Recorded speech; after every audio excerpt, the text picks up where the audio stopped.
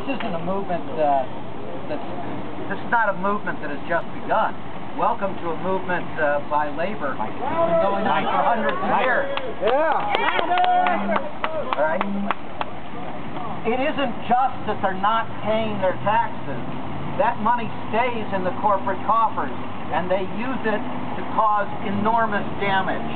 They use it to hire lawyers, to lobby. They use it to make political contributions.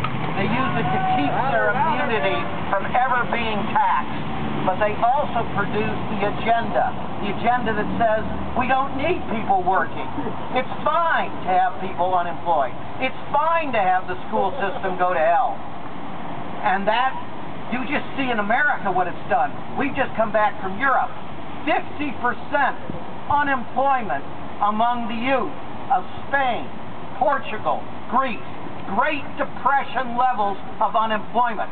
That's what they're going to bring to America, because when they don't pay their taxes, what they do is buy politicians.